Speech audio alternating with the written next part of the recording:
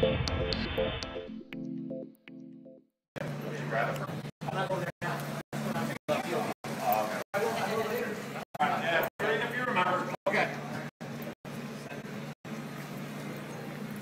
this is iRobot's test bed for telepresence robots called the Ava.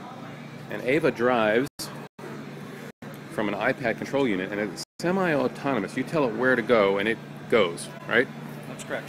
It can be also operated in a fully autonomous mode. All right, let's see this. They call it a she. Let's see her take off. Okay. Bye, Ava. If I click on a waypoint, she's going to plan a path from where she is now to the waypoint that I clicked, and she will go there autonomously. If her way gets blocked, she'll automatically replot a new path in an open area. So this ominous-looking guy walking up to the robot here, Ava's just going to go around him? That's correct. If she wants to go that way. So why don't we send her over there and see. You can see how she's sort of sidestepping obstacles because that's the most efficient way. Why don't we turn? Yep, I will. So I'm going to click on a waypoint, and it planned a path around the corner, and there she goes. Oh, where is she? There she is. Say goodbye to your prototype. You can see she went over the cords with no problem. Let's bring her in for a little bit of a close-up. You got it.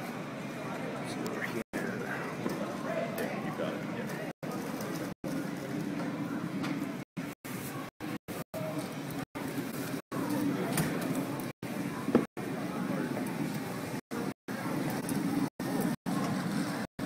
So Ava has a iPad for a head and a bunch of sensors here. She's got laser rangefinder down there for obstacle avoidance.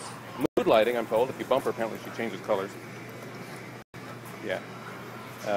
All these little holes here are for various other sensors. Also touch sensor. Well, wait, sorry about that. You touch her there, and nothing happens. I'm not aggressive enough. All right. So Ava's not a product we buy, right? That's correct. It's a test bed. So we're testing out what? We're testing out navigation concepts and high-fidelity human-robot interaction. Right on. So maybe we'll see this in a hospital near us soon? You never know. All right. We announced a partnership with InTouch Health. So. Oh, right on. Okay. So, say goodbye to Ava. Bye, Ava. Bye, Ava.